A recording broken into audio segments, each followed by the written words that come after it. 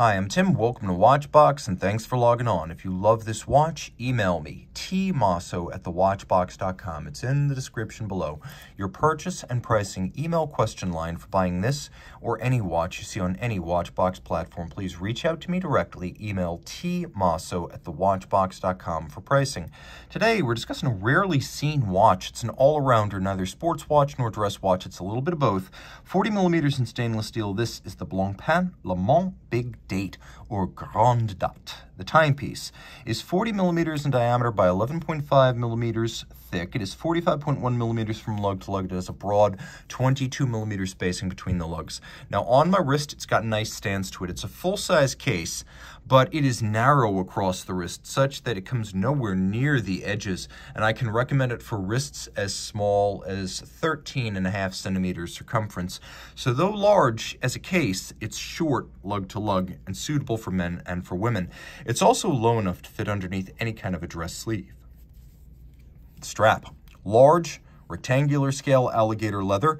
It is matte finished. It is bolstered a little bit to give it some volume. It's sheer cut on its side, and it has a monotone stitch. It's rubber lined on the underside, which I love. Some brands do this. Zenith does, Blancpain does, and you can see that the rubber not only feels wonderful, but it also isolates the leather from the heat, sweat, moisture, and grit of the wrist to extend the life of the strap. You can also see this is a brand new, unworn Blancpain factory strap.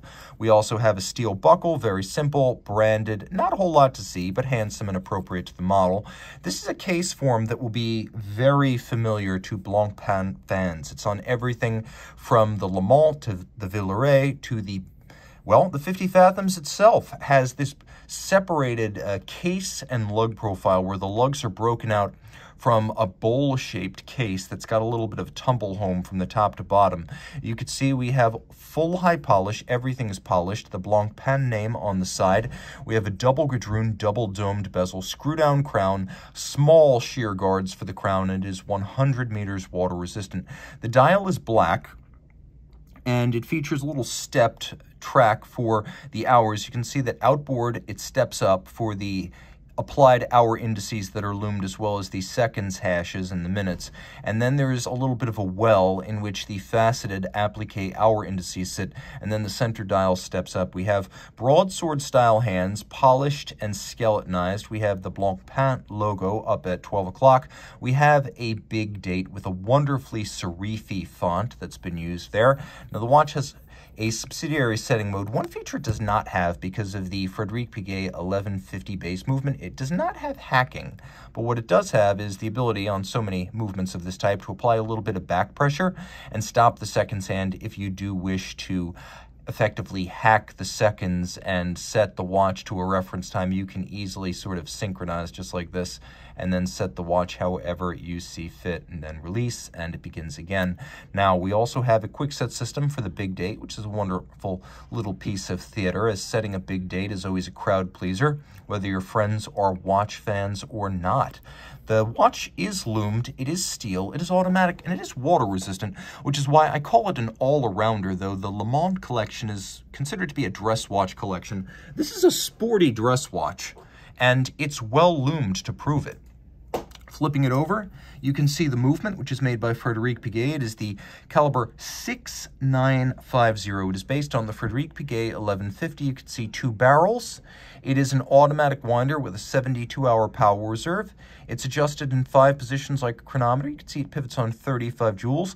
In addition to a long-ish power reserve at 72 hours, the two barrels make for a very even torque release. A single barrel movement tends to see a lot of torque fluctuation when fully wound, in which case it'll tend to run very fast.